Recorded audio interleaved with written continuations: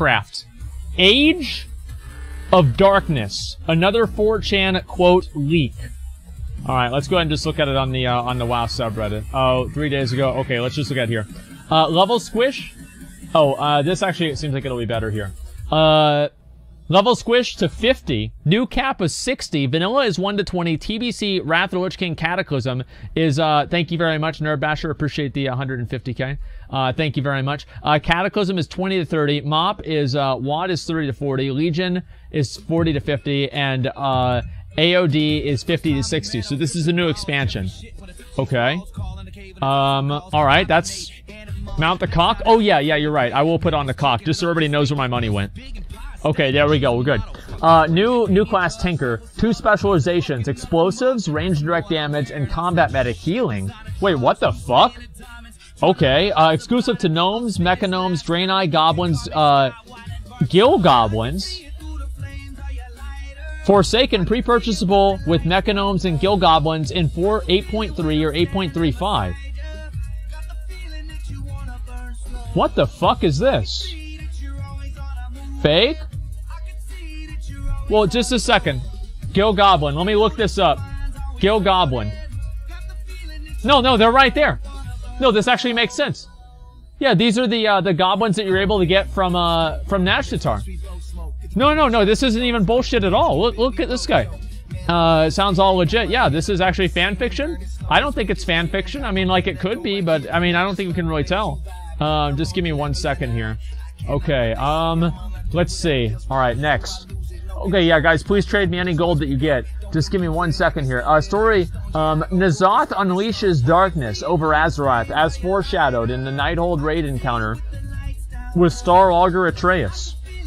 Starting point is the attack on Thunderbluff raid.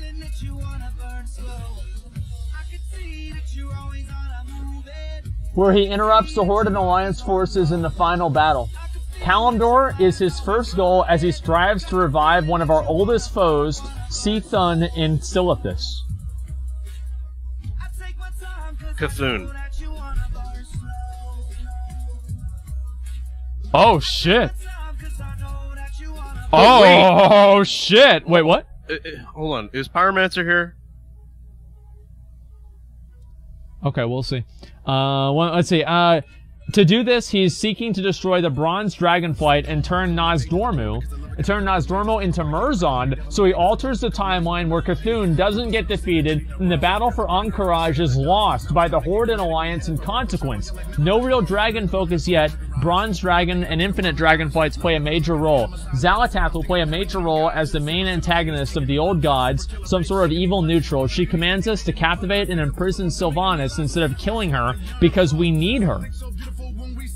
Partial Old World revamp. Only unlocks after finishing the pre-quest for Age of Darkness. For new players, it will be the same as live until they do the pre-quest at level 50.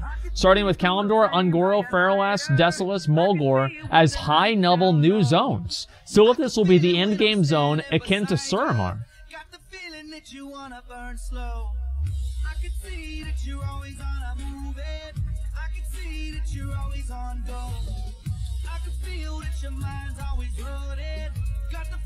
Why is everybody saying fake? Like a vanilla WoW feel? Wait, yeah, you were the one that said fake. Well, yeah, but I hadn't read it by then. I mean, like, I assume that things are fake, but I mean, I don't think there's anything in here that makes me feel like, okay, for sure this is fake. That's all I'm really trying to say, okay? Let me look at the rest of this. Okay, Eastern Kingdom will be revamped later on with something special planned for Gilneas, Tirisfal, and the Plaguelands, hint towards the old god underneath Tirisfal.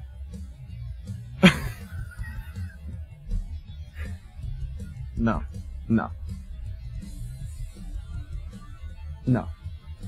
No? No. No. Fake. Fake. It was a...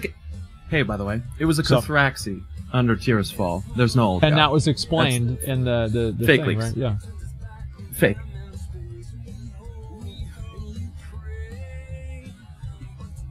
Are we sure? You're sure about this, right? I'm pretty sure. I think most of what they're saying right there is like playing into things that the community's familiar with, like Xal'atath. Yeah. a big player for the old gods. Like, I don't really think. I think that's fake. All right, well, let me read the rest of it just to see, okay? Just a second, guys. Please, if you can, please go ahead and trade. And summon me over to where the rare is, okay? Or not summon me. Sorry, invite me to a realm where these rares are up. I'm gonna try and kill them while we look at these. Okay, this is all so fun. Well, we'll read the rest of the leaks and then we'll kind of go from there, okay? I think that's the main goal. Wouldn't it make Tinker Gnome only? That would be so bad. I think they could do that. I mean, they made that with Demon Hunters. Yeah, invite me to a realm where Arachnid Harvester's up. Or, Rust Feather. One or the other. Okay, just give me 1 second. I'll read the rest of these. Okay, Essence System unlocked at level 50. Every class gets several new skills and traits. Wait, what's this here? Several new skills and traits for 50 to 60. Similar to the Glyph System, which had 5 sockets. Wait, where is this guy? Wait, why do you invite me? You're in Stormsong Valley. You're too far away. Okay, thank you for trying, though. I appreciate. Okay, let's see. 5 sockets. Similar to Glyph socket, we once had 5 sockets, 2 for passive traits, 2 for active skills, 1 ultimate ability. Wow, we MOBAs now, boys. Reshaping the talent system. Offensive and defensive talents per bracket at level 120. Wait. Reshaping of the talent system. Offensive and defensive talents per bracket at level 10. Wait, what the hell is this? 10, 20, 30, 40, and 50, you can pick 1 offensive plus 1 defensive talent per bracket. Conquest points. Sick. Yeah, I don't know about that. I mean, we'll see what happens. Let's see. I don't think that invite went through, unfortunately. Okay, conquest points. New max level leveling system. Unlocked at level 60, account-wide. Different bonuses you can spend points on, more execute damage, higher run speed. Once unlocked, it's available for all characters on the account that's at least level 10.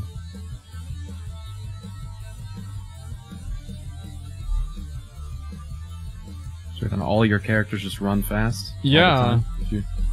Yeah, that's good. Okay, great. That's the link of the thing that we're looking at. This is a good idea. I don't know. It depends on if it's capped. Like, if it's capped, I would be okay with it. But if it's just another infinite progression system, I wouldn't like it. I feel like that's the main difference for me. Yeah, I would not like to see that. Okay, let me go ahead and double check here. Release date planned for... Okay, this is the release date. Planned for Q4 2020, but they want to polish this expansion so it might get delayed. Okay, yeah, this leak is fake. Yeah, cute. Yeah, this is fake. 100%. I didn't know about it until this point, but after this line, yeah, this one's fake. There's one on Reddit that was actually like pretty decent. Whoever was typing it was like pretty well spoken. They typed pretty well. Yeah. And it seemed a hell of a lot more reasonable, like the things that they were saying. I don't have a link to it, unfortunately, but. All right. Well, let me finish this one, and then we'll talk about that. 8.2 will introduce the new heritage armor and new models. We'll deal mostly with factions in the aftermath of the events from the Eternal Palace. Final patch 8.3 is set in Mulgore. Center around Sylvanas' plan to attack Thunderbluff. Mulgore will be turned into the new max level zone similar to Mechagon with ongoing progress and weekly unlocks, culminating in the attack of Thunderbluff Raid. Sylvanas is the final boss, with Nathanos aiding her. Nathanos will be killed, Sylvanas will be severely wounded, captivated, okay, and imprisoned by her sisters Ilaria and Varisa. Shortly before the fight is over, Nazat's minions enter the battlefield and fight Sylvanas and us, and everything turns dark. No schedule for the patches yet, as everything during BFA took longer than expected. Plan is for 8.3 to be released this year, yet it might not happen. Mechanomes and Guild Goblins will be the last pair of allied races coming in 8.3.5. Factions will not merge or get removed. There will be some kind of neutrality, and the interfactional group play, communication enabled. One of the big reasons is given is a huge discrepancy in Alliance versus Horde on most realms and in the raiding community. What do you think? Does this sound better than the last leaks? Okay, so basically the reason, and like, alright, can somebody invite me to a realm where these rares are up, on Mechagon? You have to be on Mechagon Island if you have these rares up on your realm. Okay, is this real? I would say, probably not. Hell no. No. Like, I'm gonna say probably not. So this is like, no. The only thing that gives this any veracity is, probably the Thunderbluff thing. That's the Which only everyone thing kind of knows is gonna happen anyway, right? Because like, yeah, everybody knows that. But the real point where I said that it was gonna be fake is they want to polish this expansion. Now, Blizzard has been doing the thing where every other expansion is good, so if BFA is the bad expansion, then we can expect this one to be the good one. Same as, you know, like, WoD sucked, you know, whatever, like, Cataclysm was bad, Mists of Pandaria was good, had a lot of content at least, and, WoD was bad, Legion was good, BFA was bad, this one's gonna be good, right? That's basically it. That would have been leaked before 8.2 if it was true. That's true also. Yeah, that's a good point. I bet the ending will be worse than that. I don't know. So what do you think, Pyromancer? Where do you think it's gonna go? where do I think like the next expansion is gonna go? Like, well, I mean, I think that some shit that they're kind of hinting at, I think has some weight to it. Like, I think that we're probably due for a world revamp. I think if they have the resources to do it, I think that it's a good way to pull in new players. I think that that's reasonable. There's literally a command that you can type in the game that shows you that there was supposed to be a Silver Moon Warfront. We've been wanting a Silver Moon Warfront or not a Warfront, Silver Moon revamp rather, because no one wants a fucking what, Warfront, 13 years? Yeah, for like, Something about for like that, 13 years. So being able to fly there and having like updated new city hubs and stuff like that would be cool. Like, one of the other leaks talks about like a revamp of Gilneas, which I think would be fucking awesome. That would be fucking amazing. I'm so looking forward to that. Like, right now, I feel like Gilneas is like one of those places in the game that Blizzard just decided, okay, we'll come back to this. You know, I mean, that's the way it seems to me. I genuinely don't think they have any plans for it or anything. Okay. Thank you very much, Bello, for inviting me to a realm where the rare literally just died, and he laughed at me. Well, look at you. You're sitting here on your shitty-ass Firelands transmog. Hey, fly. Can you fly? Looks like he probably can. Yeah, he can fly. Okay, he's got flying. Never mind. Okay, yeah, you can? Okay, great. Well, then everybody can see that you have this outdated mount that wasn't even cool 10 years ago. Fuck you, Ballo. And so, yeah, anyway, I was thinking, like, they probably... just a second. Invite. I was thinking they probably will do something that's going to deal with the old gods, though, right? I mean, like, in the next expansion? I kind of just expect that, right? At this point, yeah, I mean, I think that Nyalotha, and whatever that is, and, like, the Shadowlands and stuff like that is probably, like, right on the cusp of being revealed to us. If that doesn't happen late this expansion, then it's probably going to happen next expansion. Yeah. And, I don't know. I think that Nyalotha, like, where the old gods, you know, apparently have this deep connection, is probably either in the Shadowlands or is the Shadowlands, so I think we're inevitably gonna figure out about that. Probably gonna be pretty insane. Yeah, I mean, I feel like that could happen. I'm expecting the Shadowlands, or not, I was expecting Nyalotha to be 8.3. I mean, that's what they've been talking about for a long time. I mean, it's like the second to last boss is, like, whatever the hell that guy's name is. What do you call it? Harbinger of Nyalotha, Zakul, or whatever it is? Yeah, I mean, it seems like it just makes sense. Yeah, I think so too. Like, I think they've kind of cock-teased us about the fucking old gods for, I don't know, how many years now, and especially N'Zoth, since, like, Cataclysm, essentially, so... Yeah, I think basically. it's kind of time that they finally, I could see them... give us a I little don't more than know, the how do you feel about them bring... Sorry, go ahead. No, I just came up to the rare and just fucking killed him. Okay, alright, can somebody invite me to a realm where Rustfeather and the Arachnid Harvester up? Just real quick, guys. I'm doing my best. Okay, 1 second. Let me look at the rest of this here. Okay. Who's Pyromancer? Yeah, Pyromancer does a lot of war videos. Like, we've watched a number of his videos on my stream, so you guys know who he is. I think they have the Reddit link. Ask him about Cthulhu and Yogg. Yeah, do you think that Cthulhu and Yogg are going to come back? I feel like Cthulhu probably will. I think, here's what I think. I think it's less likely that they come back, and more likely that we go to wherever they are. And, I think that that's in a pretty bad, dark place that we've never seen before. Yeah. Okay, that makes sense. The dragon ass. Yeah, what about the dragons? I mean, the dragons, what we're doing with their empowerments into the heart of Azeroth is pretty Dragon Soul-esque, and we've kind of seen little agents of Rathian hiding here or there all over the new zones, so I think that the Black Dragons are probably going to make some kind of comeback. I mean, people have been talking about the Dragon Isles for a little while as well. I don't know if we're we're ever gonna get that, or if we're gonna get it in this expansion. But yeah, people thought they were getting that in vanilla WoW, so you know, I'm not gonna hold my breath. I don't know, man. Like, I'd like to see some, like, well, let me ask you, like, what do you want to see? Well, I would like to see, because the way that I see WoW right now is that now that we've kind of dealt with Queen Ashara, well, she's not entirely dealt with, but there's really not that many enemies left to fight, to be honest. And I kind of think that there will probably come a point of revelation where we realize that the Titans that we're working really hard to help are probably not very good for our health, considering that Mcconnell is kind of trying to illustrate that to us. You know how they think flesh is bad, and kind of, you know, I think it's kind of hinting that something really bad is coming with the Titans that we just kind of released from Sargeras, by the way. So remember the fact that Algalon was literally going to re-originate our entire world. Reply code alpha. Yeah, Yeah, the reply code, dude. Yeah. Okay. That's not exactly good news for us. I think people kind of have forgotten about that. So, wouldn't you think that wouldn't make sense because the Titans helped us imprison Sargeras and everything, though? I mean, like...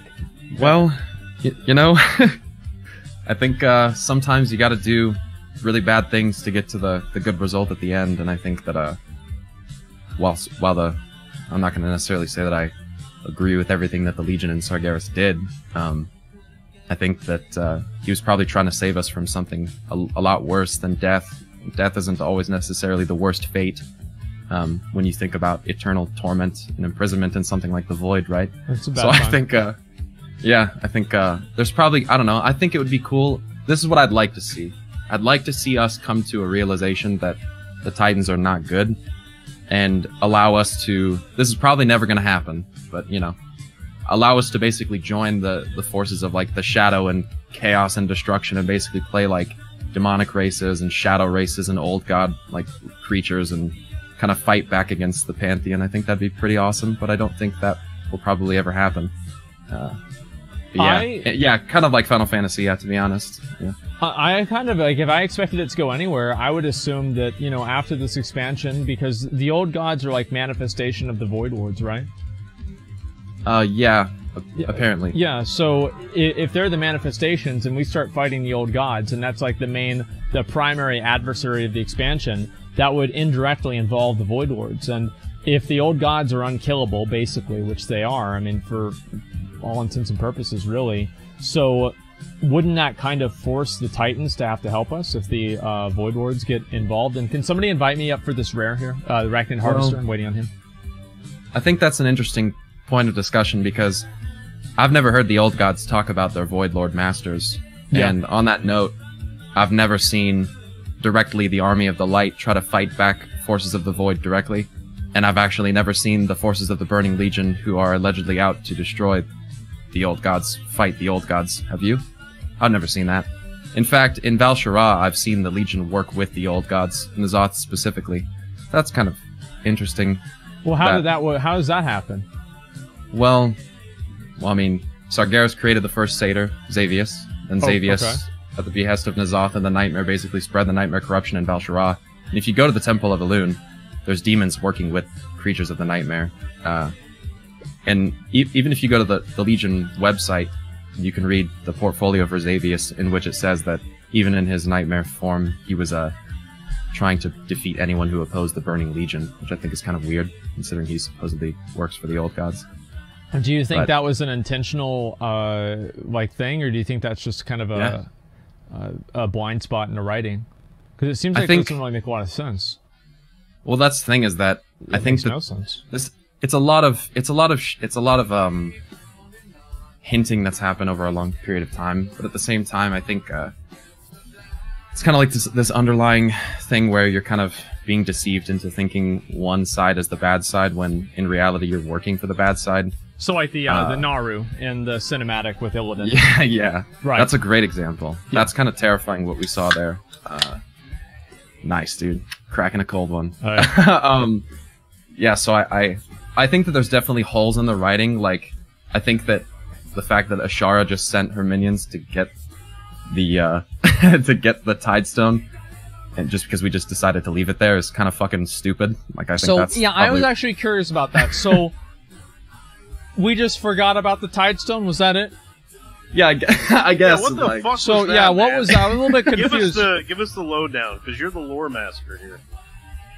Well, I guess that after we did what we did in the Tomb of Sargeras, we did kind of follow the Legion through a portal that took us to their homeworld, so I could see how maybe we could kind of forget about what we... I don't know, it just kind of seems like maybe we should go back and retrieve those, or like... Or guard them or something in some capacity. But I thought it was in the middle of Dalaran, though, right? Because you get the Tidestone from the quest from the Eye of Ashara, right? Yeah, but then you do take them to Dalaran while we're collecting them, but then you take them to the Tomb of Sargeras for what we do in the Tomb of Sargeras raid. So we just left it in Tomb of Sargeras. Yeah. So it's like leaving and your wallet at home, except for your wallet is a giant Tidestone that can summon old gods and, you know, summon the Legion through different interdimensional portals. Yeah, I mean, that makes complete sense. So somebody just kind of forgot about that. All right. So I'm curious about this, right? Because, like, oh, by the way, guys, please, guys, I need to keep begging here. Please invite me to a realm where the Arachnid Harvester is up. I really want to get this rare spawn mount today. Please. So... By the way, that was in a leak, by the way. Someone put out a leak that said that was going to happen. And they also, in the same leak, they said that Magni was being deceived in the empowerment of the Heart of Azeroth, and as you just witnessed with Ashara, right? That turned out to be true. Both of those things turned out to be true. So some leaks do have, like, legit info in them. Yeah, it's the only issue really to me is, like, how do you determine which leaks are real and which ones aren't real? Because from my perspective, it's like, some things seem real, some things aren't. I mean, I don't know. Go ahead. I think there's, like, factors of, like, viability and how reasonable it sounds. Yeah. I also think that the way that the person who's leaking the things is actually writing the leaks, I think, is pretty important. Like, if you're dealing with someone who is a pretty shitty typer and, like, doesn't really know how to spell things very well, and, like, they kind of seem like they're taking shots in the dark based on, like, random things that have happened in the lore previously, I kind of think that those are seemingly more evidently fake.